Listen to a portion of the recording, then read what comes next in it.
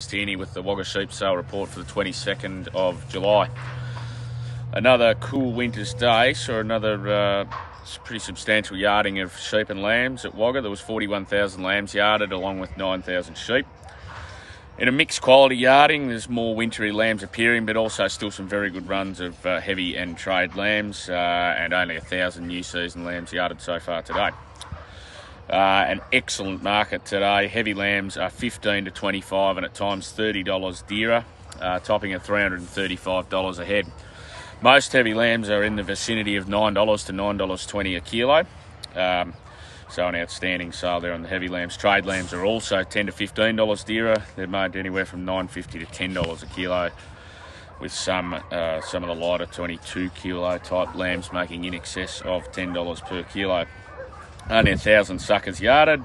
Reasonable quality yarding of suckers. Generally the better end of the suckers making from $2.28 to $2.45 as your top. I thought MK lambs today to the processors were $10 dearer. They sold, there was a little bit more competition there. They were quite a bit stronger. I think they're $10 dearer. A generally pretty good quality yarding of sheep today. They're a tick stronger. I'd quote most sheep $5 to $6 dearer, with the better end of your heavy sheep selling up to $260 a head. Thank you very much.